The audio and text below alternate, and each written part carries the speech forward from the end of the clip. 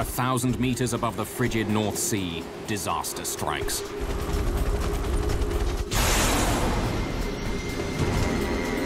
A helicopter is crippled in the middle of a sudden storm. The pilots struggle for control as it sinks helplessly towards the sea. They're far from land, off the radar screens. No one knows exactly where they are.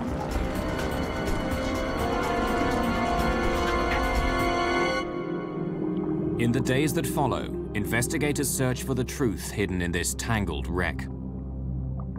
The cause of the crash shocks those involved and reveals a hidden danger that reaches far beyond the North Sea.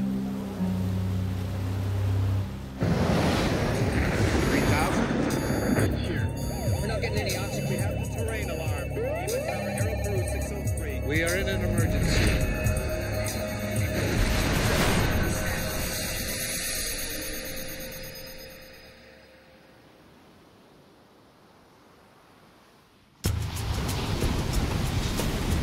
The need for oil drives men to some of the most unpleasant places on Earth. This is one of them.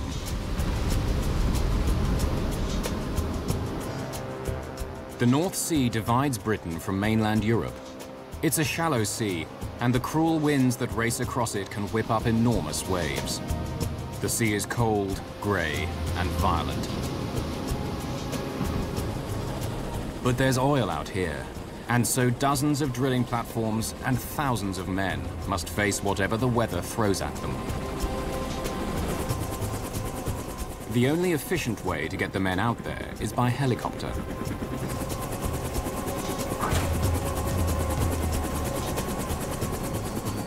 The flights are rough and long, up to 500 kilometers each way. After years, the trip has become largely routine. The danger below forgotten by many.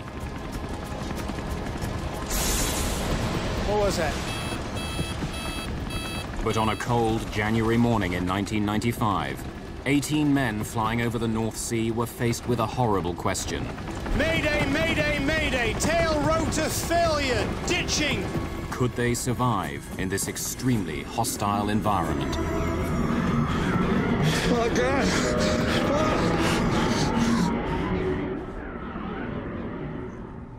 January the 19th, 1995. Commander Sed Roberts and First Officer Lionel Sole work for Bristow Helicopters in Aberdeen, Scotland. Their job is to ferry oil workers out to the oil platforms in the North Sea. By mid-morning, they've completed one trip already and are getting ready to head back out. Their helicopter is Super Puma 56 Charlie. While it's being checked out and refueled, Flight Officer Sole checks the flight logs, and Commander Roberts goes through the weather reports, which are updated every 2 hours. Oh, weather's okay. Good for January. This is where they're heading, the North Sea. The discovery of oil here in the 1960s was a shot in the arm for the British economy. Brent crude, as the oil is known, is a light, sweet crude, ideal for turning into gasoline. And its price is a benchmark on the international oil market.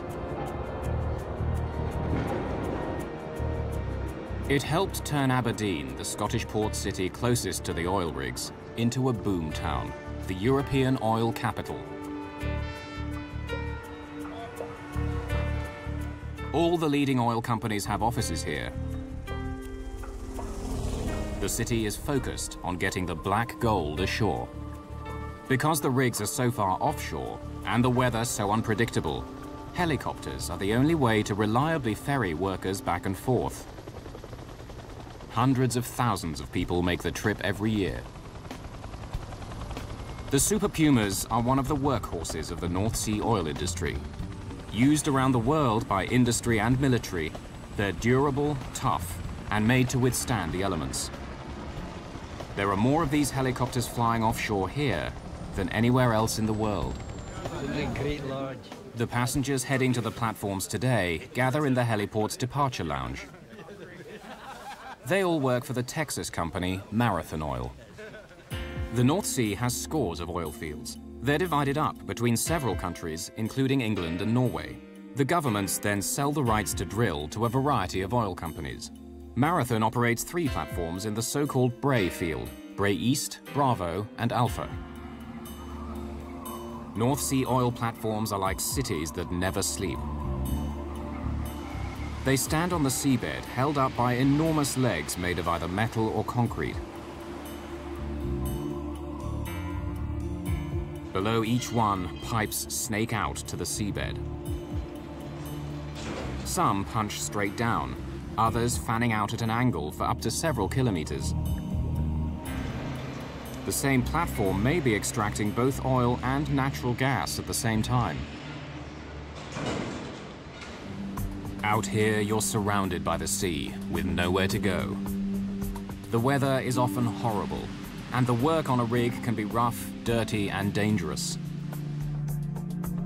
It's difficult to find and retain the skilled workers needed to pull the oil from the sea, so the platforms are built to keep the workers happy. Movies, internet cafes, gym equipment, even great food are all provided by management to ensure the men are entertained.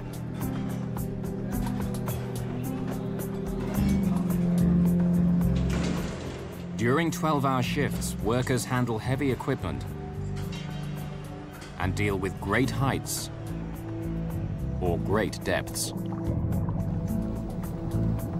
But there are strict rules too. To protect the safety of everyone on board, there's no drinking, and smoking is severely restricted. Mayday! Explosion of fire on the Piper platform. All personnel abandoned. One of Britain's worst disasters happened in the North Sea oil fields. In 1988, on Occidental Petroleum's Piper Alpha platform, the gas exploded and set fire to oil.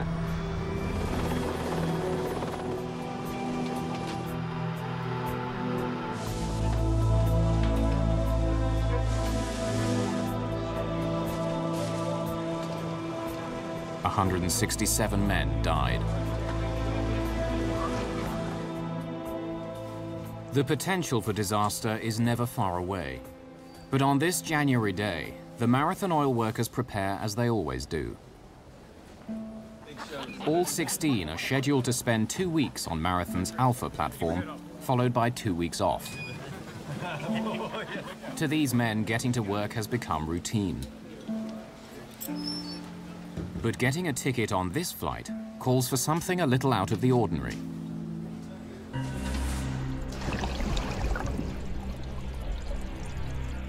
None of them is permitted to board a helicopter without first going through this: helicopter underwater escape training.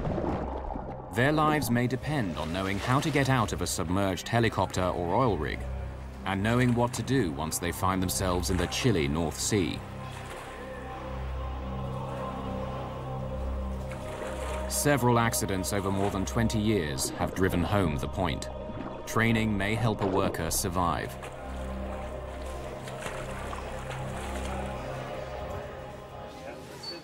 Before they set off on every flight, they must watch the video, how to behave if there's an emergency on your flight. Brace impact. They've seen it all 1,000 times. In an emergency, if time does not permit, just tighten your lap strap and brace for impact. To exit through the windows, pull the red tab to completely remove the rubber seal. The passengers fasten their survival suits. Made of Gore-Tex, these dry suits won't keep them afloat, but are supposed to keep the water out if the workers are thrown into the sea. Obstruct the forward windows. Their bright colors are also designed to make rescue easier. The trip to the Brae Alpha oil platform is 230 kilometers. If all goes well, it will take little more than an hour.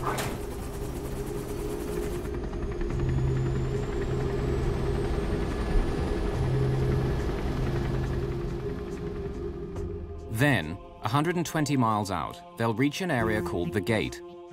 That's where all the helicopters split up and go their separate ways to the individual oil platforms. Brae Alpha is about 40 kilometers from the Gate. For part of the journey, the radar operators at air traffic control in Aberdeen won't be able to see them.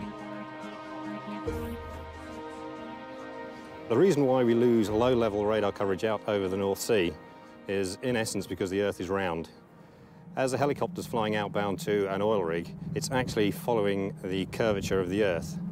But radar pulses travel in straight lines, which means that as they travel further and further away, a gap opens up between the surface of the Earth and the radar waves. If an aircraft flies into that gap, then it'll disappear from radar. In the case of Aberdeen, a helicopter operating about 2,000 feet will disappear into that gap at about 80 miles. It's a black hole, which Super Puma 56 Charlie is now entering. The helicopter and the 18 men on board are over halfway to the rigs, and from this moment on, no one knows exactly where they are. 56 Charlie is a Super Puma helicopter serving the North Sea oil platforms off the coast of Britain. It's halfway through a long flight carrying 16 passengers to the Brae Alpha oil rig. The crew is getting concerned about what they see on their weather radar. The forecast called for scattered clouds, but the weather is changing fast. What do you think about this cloud? It's quite thin. Yeah, but look, we're getting some cumulus too. It's quite small, about 100 yards across. Yeah, but it's developing a bit. Cumulus are puffy white clouds like balls of cotton wool. They're beautiful to look at and usually harmless. They only last between 5 and 40 minutes.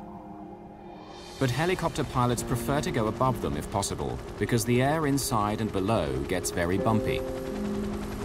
Let's try to climb above it. Go to 5,000 feet. Right.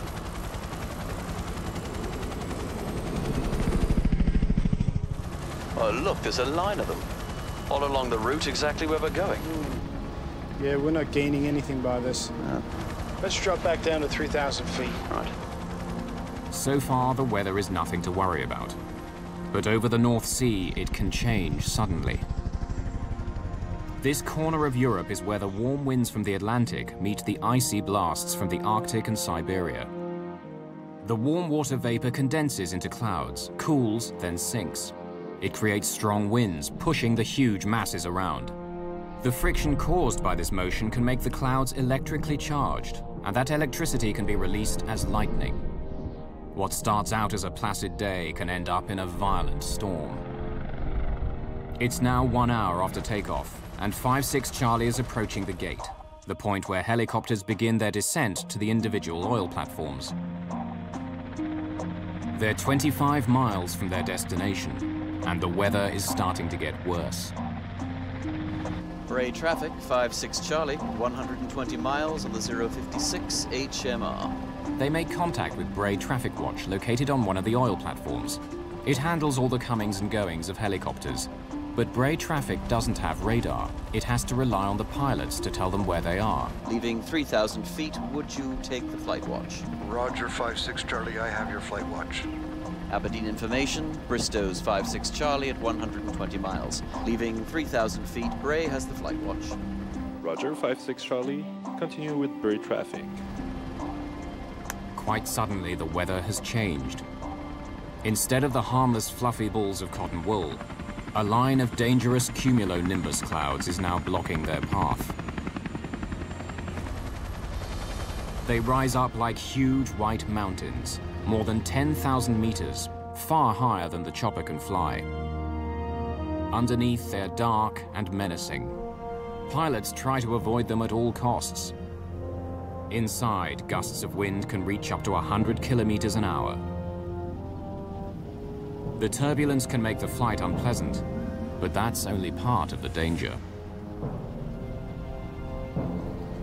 The cumulonimbus, that's the granddaddy of all clouds. It stretches from around about 1,000 feet at its base all the way up to 28,000, 30,000 feet. They are the most dangerous clouds that aircraft can come across, particularly small aircraft like helicopters. Within a cumulonimbus, you're going to find severe turbulence, you're going to find icing, you're going to find heavy rain, and of course you're going to find lightning. If you're flying a helicopter, that's not where you want to be. Lightning is one of the most powerful forces of nature. Around the Earth, it strikes an average of 100 times per second, each strike with a power of up to 1 billion volts. Aircraft can't completely avoid it. On average, every passenger jet will be hit once a year by lightning, but the design of the planes helps prevent them being badly damaged. Their bodies are traditionally made of aluminium, which is a good conductor of electricity. The lightning passes harmlessly along the fuselage and exits from the tail. Helicopters use the same type of design to keep safe, and helicopters need it in the North Sea. With such stormy weather and so many helicopters, lightning strikes are inevitable. As they begin their descent, the Super Puma enters the line of clouds that stands in their path. Bits of cloud coming up here. It's okay, it's still green. Let's carry on through that. Green on the weather radar means there's rain, but it's not heavy enough to worry about. What the pilot sees in that is actually simply like a television screen. On that television screen he has a map, and overlaid on top of that map is a series of banded colours. If there's no rain, he has a blank map.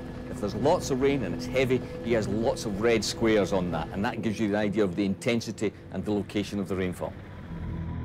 On board 5-6 Charlie, the weather gets more intense. They begin to get pelted by hail.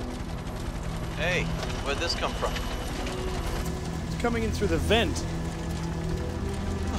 It's like being inside a beanbag swamped by polystyrene balls. It's so thick.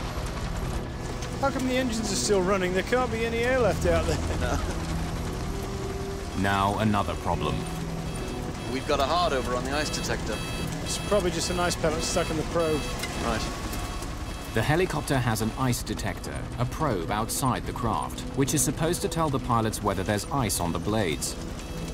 But they think it's become jammed with ice and is giving a false reading. And then, disaster. Bloody hell. What was that? Lightning, I saw it. Oh, this is bad. There's something very, very wrong with this. We'll have to go down, I'm afraid. The helicopter has been damaged, but they don't know how badly. The entire body is shaking and vibrating. The crew's first instinct is to get down to a lower altitude in case the worst happens and they fall out of the sky. Mayday, Mayday, 5-6 Charlie, lightning strike, severe vibration. Mayday, Mayday. 40 kilometers away, another helicopter is about to leave an oil platform. Commander Brian Backhouse is loading passengers onto 5-6 Bravo and preparing to fly back to Aberdeen. That's everyone. All set. Suddenly, the loading officer hears Lionel Sol's Mayday call on his radio. Mayday, Mayday, 5-6 Charlie, lightning strike. Hear that, Mayday, 56 Charlie? Gentlemen, my apologies, but we have to disembark you. We have an airborne emergency on a sister aircraft. Backhouse hurriedly unloads his passengers. He intends to help if he can. Meanwhile, a gale is steadily building up, with winds in excess of 70 kilometers an hour. The seas are mounting. The crew of 5-6 Charlie are struggling to keep control of their crippled helicopter. After the initial flash, though, the situation hasn't got worse. The Grampian Freedom is a standby ship positioned near the oil rigs to give oil workers a way to escape if anything goes wrong. Her skipper, John McInnes, hears the helicopter's distress call. We increased the speed to full speed ahead. Everybody was informed about the vessel and told to get ready for survivors to be taken aboard. Back on the Bravo platform, what was a routine flight for Brian Backhouse is about to become a rescue mission. He intends to find the stricken helicopter and nurse it to safety. If it crashes into the sea, he'll direct rescue ships to the spot. But they're not sure where to go. Let's go to the gate and proceed from there. At least they have a starting point. The Grampian Freedom doesn't know where to go either.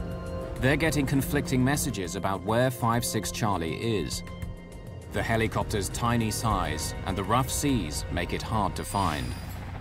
On the damaged helicopter, Commander Roberts briefs the passengers. Gentlemen, you are obviously aware of the severe vibration.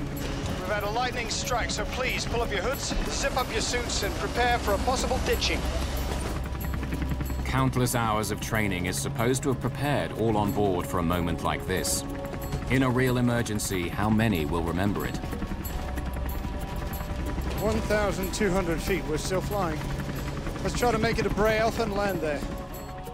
Their destination, the Brae Alpha platform, is now only 11 kilometers away. 3 minutes have passed since the explosion, and things don't seem to be getting any worse. I'll just try a few small inputs, make sure everything's working. Yes, we've got control in pitch, we've got control in roll, and we've got control in yaw. Tail rotor! The helicopter is beginning to spin round, a sure sign that something's happened to the tail rotor. The only thing the pilots can do to stop the spinning is to switch off the main rotor blade.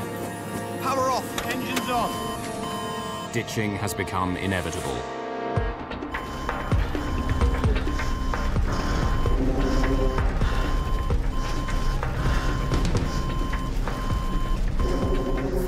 Charlie is falling fast, more than 600 meters a minute, with the main rotor acting like a kind of parachute, the blades being turned only by the air that rushes through them. Mayday, mayday! Tail rotor failure, ditching. Brace for emergency landing. At this speed, they're about 40 seconds from hitting the North Sea. The other pilots in 5-6 Bravo are searching in vain. There's no sign of 5-6 Charlie in the sky or in the water. Then they hear another distress call. Mayday! Mayday! Tail rotor failure! Ditching! Mayday, mayday, mayday. Relaying for 5-6 Charlie. We have a suspected tail rotor failure. He is ditching. Commander Backhouse in 5-6 Bravo knows that he is closest to the stricken helicopter. Everything depends on him. But he's not equipped to locate the distress beacon 5-6 Charlie will use when it ditches. All he can do is search mile after mile of grey sea. Back on the Grampian Freedom, the crew begins searching the sea as well as the sky. But they know 5-6 Bravo can cover ground more quickly than the enormous, slow-moving ship. They do what they can and wait for better directions. Floats, floats, I can't find the floats! I got it! Just keep it at trim angle. Right. The pilots of 5-6 Charlie are about to attempt one of the most difficult maneuvers, ditching or landing in the middle of the heaving sea. Floats under the helicopter are meant to keep it from sinking. If they're deployed too soon before touchdown, the chopper may lose what little stability it has and topple over. Too late, and they won't inflate completely. Instead of riding the waves, the helicopter will sink below them. There's no second chance.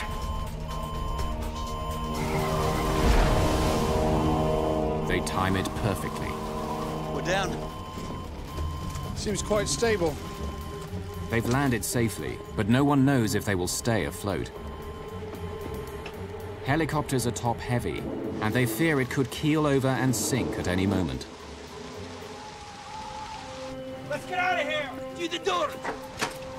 They need to get the life rafts out, inflate them, and board them quickly. They fear that if the helicopter rolls over, it will trap them all inside. Lift that end! On the rope! You go back and help with the evacuation. I'm going to shut things down here. Right. I'm going to try one last mayday call. But the evacuation doesn't go smoothly. When they throw out one of the life rafts, the strong wind blows it back against the helicopter. They can't get into it. Can't get this one down. Can we go on the other side? It's better we all stay together anyway. Off you go! Go on! Go on! Go! Go! Mayday, mayday! 5-6 Charlie. We are on the water, floating, manning the dinghies. He doesn't mention their position. Make room! Get set! Make room! The raft is dangerously overloaded. There are 18 on board, and it's only meant for 14. Water is already up to their ankles and rising. Once in the raft, they have no way of communicating where they are. For the first time, the pilots are able to see what caused the disaster. The rear rotor blade assembly and gearbox have broken off and are hanging down the side of the helicopter, held on by just a couple of pipes. No one realizes it yet, but in the rush, they've forgotten to bring the distress beacon with them from the helicopter. It sends out a signal that can be picked up by rescuers. Forgetting it could mean the difference between life and death. 2 ropes attach the life raft to the helicopter. They're meant to stop the raft from drifting away, but they'll also drag them down if the helicopter sinks. One of the passengers has a knife. Shall I cut the line? No, not yet. We have a better chance of being spotted if we're close to the helicopter. Problems mount. The passengers are trying to raise the canopy to protect them, but it gets stuck. Without the canopy, they're at the mercy of the waves. And then the helicopter itself becomes a danger. When the doors were jettisoned, they were supposed to be designed to slip down into the water and sink. Instead, one of them, which has a jagged edge, is floating on the surface and is heading straight for the raft.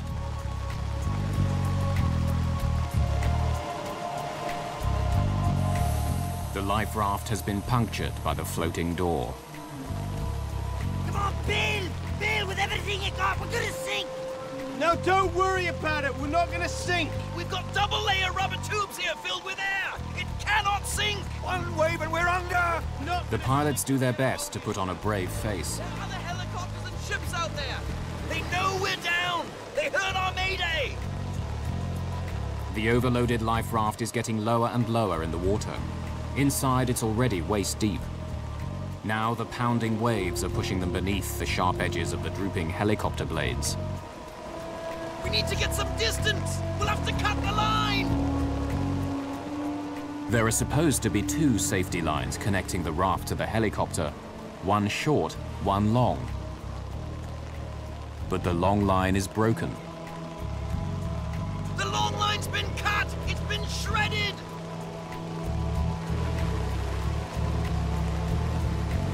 You'll have to cut the short one! The short line is the only thing attaching them to the helicopter. If they cut that, they'll quickly drift away, a tiny raft full of men at the mercy of the sea. But if they don't cut it, the jagged edges of the helicopter could tear their life raft to shreds and sink them all. 18 people have scrambled aboard a life raft after their helicopter crashed into the North Sea. The raft is overloaded. It's been punctured by the jagged metal edges of the helicopter door and is getting lower and lower in the water. They have to get away from the helicopter. Flight Officer Lionel Soule takes the fateful decision and cuts the rope. They begin to drift away into the storm. The conditions are deadly. Most of their survival suits are leaking freezing water. For a person in the water, hypothermia can begin when the temperatures of air and water added together is below 50 degrees centigrade. In the North Sea in winter, the temperature is far below that. Normal muscle and brain functions are quickly affected. The core body temperature will sink, followed by unconsciousness and death. Their chances of rescue are slim. No one knows where they are, just a tiny dot on a vast, turbulent sea.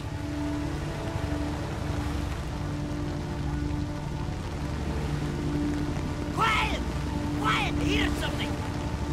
There's a helicopter! The men are desperate. This could be their last chance. Quickly! Pass me those flares! The flares!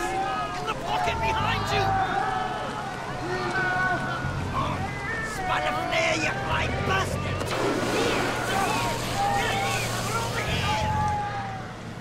But it's all in vain. The helicopter passes by. The men can't believe it. Their only hope is gone. On 5-6 Bravo, Brian Backhouse can see only grey seas. But suddenly, his co-pilot spots something. Contact. Right. 2 o'clock. Okay, Roger, let's investigate.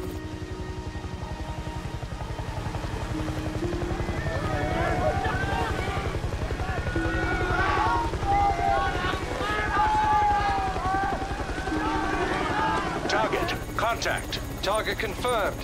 56 Charlie. Stand by for position report. Like a guardian angel, 5-6 Bravo hovers directly above the survivors for over an hour. directing rescue boats and aircraft towards this tiny speck in the ocean. He came in and hovered fairly close because he wanted to count the number of people on board the life raft. So for a while he was right over the top of us and blowing us around a bit. But as soon as he had got the information he wanted, he backed off and he was just marking the position for the rescue craft to find us. First to arrive is the Grampian Freedom. We had lookouts posted all around the vessel, some on top of the bridge, on each wing of the bridge. A helicopter came and it started crisscrossing our bow, which is not our procedure in that kind of situation. Almost a mile away from the raft, the Grampian Freedom launches its fast rescue boat. The boat sets off at full speed to the rescue. The rain and waves make finding the raft difficult. Hey! There's a boat! It's coming! No, don't think us! Relax, boys, they know what they're doing! Let's go! Quickly, go! The rescue boat throws a lifeline to the stranded men, and they begin pulling themselves to safety. But there's another challenge ahead their training hasn't prepared them for. We reached the standby boat, and you're looking at the hull, a huge steel hull. You said, I'm never going to get up there. But the crews are well trained. They wait for the swell to go up and down in the right motions. And they have a large net hanging down the side of the boat. And they said, we're going to come alongside, we'll be on the top of the wave, and when we shout jump, you jump and grab the net. Don't look back, because we'll be gone. We came alongside, high up on the wave, grabbed the net, the wave went back down, they were away, and they pulled off. And we just climbed the last few feet over the side onto the Grampian Freedom. Later that day, a rescue helicopter winches up 14 of the survivors and flies them back to Aberdeen. 4 of the men, however, never want to travel in a helicopter again, so they refuse to leave the Grampian Freedom.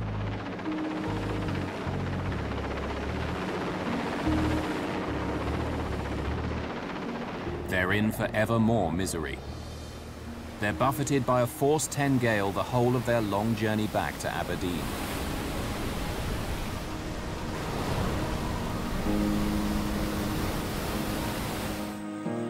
Through their skill and against all the odds, Cedric Roberts and Lionel Sole have saved the lives of all on board.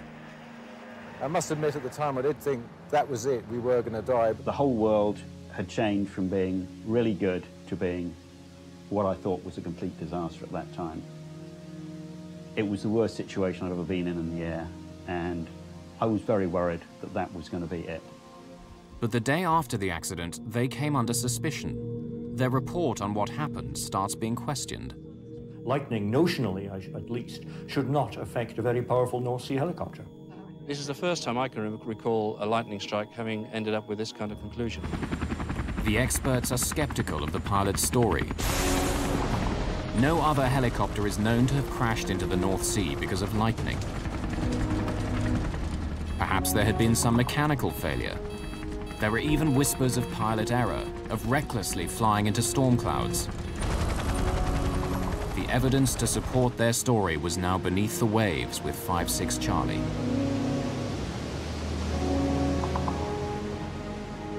The Air Accident Investigation Branch, Britain's air crash detectives, begins searching for the truth. It may look like a rig, but the Stay Dive is actually a ship, mostly used for servicing oil platforms.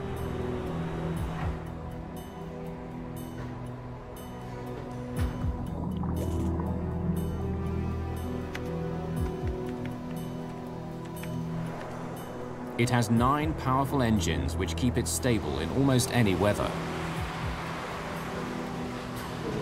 And it carries miniature submarines for underwater exploration. A day after the accident, it's brought in to find and raise the missing helicopter from the bottom of the North Sea. The investigation gets off to a good start. Within a day, the television cameras on board the Stay Dive's 2 submersibles locate what's left of 5-6 Charlie on the seabed. But raising it is a different matter.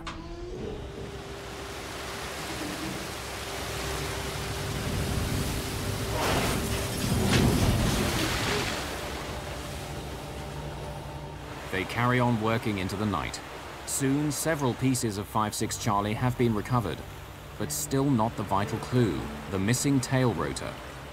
Ed Trimble was the AAIB's lead investigator. But the big problem was to recover the tail rotor assembly. Without that, the investigation was literally going nowhere. We knew that the tail rotor assembly had been dangling over the side of the pylon as the helicopter had ditched, and it therefore detached at some point between the ditching and where we had caught up with the main wreckage. Keeping the stay dive going would cost another £20,000 a day. Ed Trimble rang his boss. He was fairly skeptical of our chances.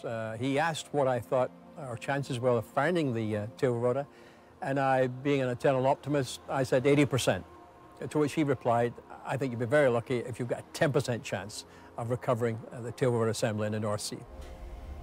Ed Trimble stays up all night, relentlessly monitoring the underwater cameras. I didn't want to be in a situation where we would have missed any evidence of further wreckage, and in particular, any parts of the tail rotor assembly. Go get yourself a coffee, Eddie. And by the time 8 o'clock was looming, I decided to go down to the galley to get a coffee. And I couldn't have been away any more than maximum 7 to 10 minutes when I suddenly heard these tremendously excited shouts from our team. Yes, Eureka, we found it! As I walked in, I ran in, there, and smack in the middle of the screen was the whole of the tail rotor assembly. And even at the first glance, I could see that one of the tail rotor blades showed clear evidence of a lightning strike. The crew was right. The submarine's cameras reveal telltale burn marks on the tail rotor blade. A close look at the wreckage on the deck reveals that 2 of the main rotor blades were also struck by lightning.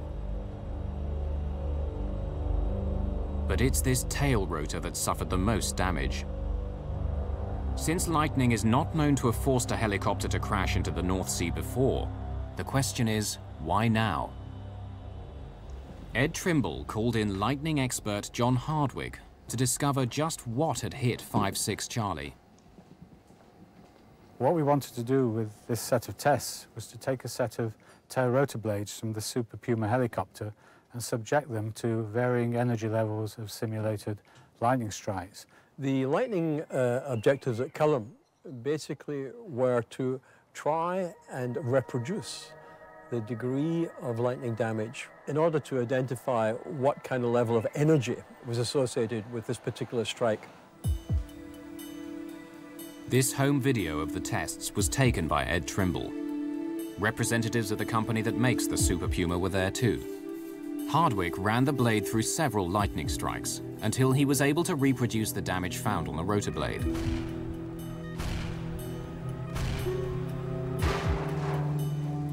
To do it, he had to generate a simulated strike of enormous power. Something far more dangerous than anyone thought the helicopter would be exposed to. Something that wasn't supposed to happen over the North Sea.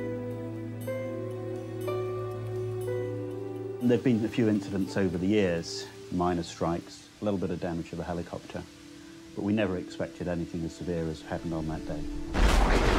For one brief instant, it was more than all the electrical power being consumed in the entire United States. Some 30 billion watts. And this enormous flash of lightning had happened over the North Sea, where each year almost 3 million passengers fly unsuspecting to the oil platforms. The helicopters we fly are certified to the highest standards. It's the same as you get on a major airliner flying transatlantic. So we had no reason to believe that any lightning we had encountered would do any severe damage to the helicopter. Ordinary lightning wouldn't. But this wasn't ordinary. A lightning strike generates a huge pulse of energy. We can detect these pulses of energy via multiple transmitters and receivers that are situated throughout Europe. The information is calibrated locally, and once the position has been triangulated, that's passed to the Met Office in London. When the records were examined, they showed something very peculiar. This is what they think happened. Inside cumulonimbus clouds, tiny ice crystals are swept upwards by the wind currents. At the top of the cloud, where it's much colder, they combine with other crystals to form hail. The hail, being heavy, plummets back to Earth. On the way down, it hits the rising water crystals, causing friction. The crystals become electrically charged. On that particular day, there was very little in the way of indication that there was any significance in these clouds. We're flying along, everything just seemed very normal. We went through what seemed to us, by comparison to what was around that day, a fairly small cloud. But there was suddenly a lot of snow and ice pellets in the air. I've never seen as much in the way of soft hail pellets in my whole flying career. And the worrying thing was that immediately we knew that obviously there was a high level of energy in that cloud to produce that amount of soft hail, which also meant there was a high chance of there being lightning there. But by that time it was too late. When a helicopter enters the cloud, the sharp tips of its whirling rotor blades cut through these crystals, causing more friction, more electricity, until it's all released in a blinding flash. The records showed that the flash which hit 56 Charlie had been the only one recorded over the North Sea that day, caused almost certainly by the helicopter itself.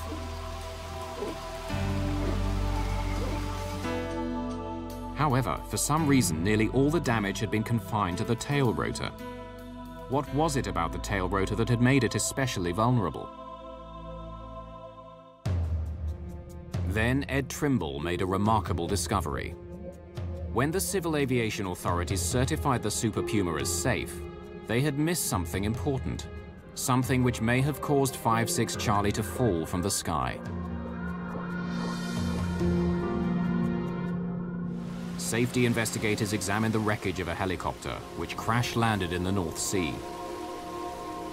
As they study the ruined aircraft more closely, they uncover the cause of the accident. When the British Civil Aviation Authority laid down the Lightning safety standards, they were looking at fiberglass blades, then the normal material for helicopter rotors. But in the 1980s, plane makers began using the new composite materials, like carbon fiber, which were lighter and stronger. In particular, they began making the rotor blades out of carbon fiber instead of fiberglass. It was assumed that the same standards would apply equally to the new blades. In the industry, that's known as read-across, and it's very dangerous. In fact, it was the very design of these composite blades which brought down 56 Charlie. Although made of carbon fiber, composite blades have a metal anti-erosion strip glued on to protect the edge. That's where the trouble starts. Carbon is a conductor of electricity, but it's 1,000 times worse than aluminium, so you get 1,000 times as much heat produced. The carbon blade gets very, very hot. And when the current meets the metal strip running along the edge,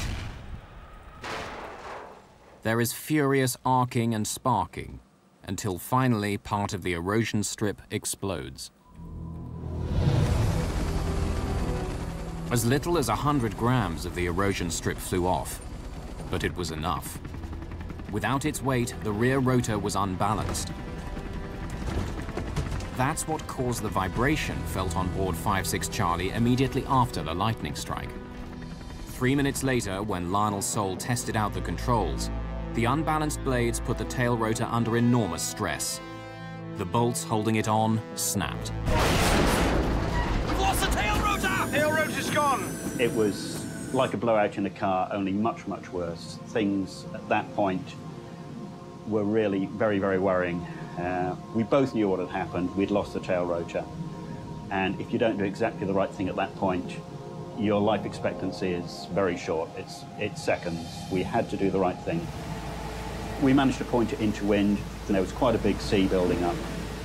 And at 100 feet, I pulled back on the stick to flare the helicopter, slow down its rate of descent, and we were very fortunate at that point. A nice friendly wave came along, and as I leveled the helicopter, a wave came up. We sat on the top of it, and we went down, and it was one of the best landings I've ever done, but that was luck more than judgment. As bad as it was, it could have been worse. The two hydraulic pipes connecting the assembly to the helicopter did not break. These two small diameter pipes had held the mass of the gearbox and tail rotor assembly dangling over the right side of the pylon. Without the weight of the rotor assembly, the helicopter would have tipped forward. Had that tail rotor gearbox and tail rotor assembly completely separated from the helicopter, then all 18 lives would have been lost because the helicopter would have pitched down irrecoverably and gone into the North Sea. The investigators found the answer to the mystery of a helicopter crash, but they stumbled across a bigger problem, one that affects every air traveler. Investigators believe that 5-6 Charlie's violent end was caused by a savage lightning strike greater than anything it was built to withstand. And when the lightning hit, it exposed a problem in the carbon fiber blades that made them vulnerable. The tremendous heat created where the carbon fiber met the metal erosion strip could occur again.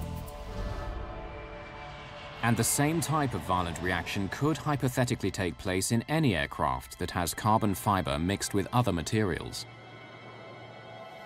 Increasingly, aluminium is being replaced with carbon fiber. The world's largest plane, the A380 Airbus, for instance, has over 20%.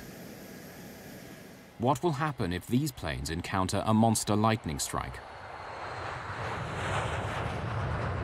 This was the investigators' biggest concern arising out of this Super Puma accident.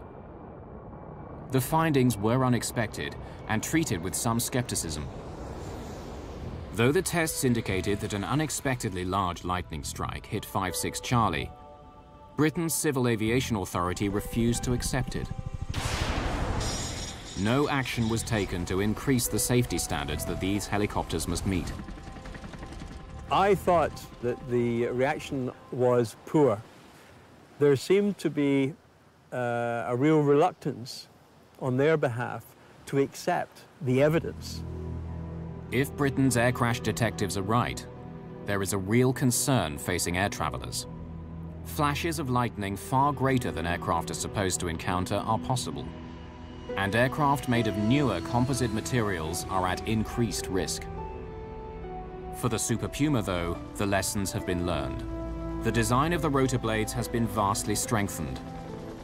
The erosion strips are now secured with heavy bolts, and pilots have been instructed to give storm clouds a wider berth.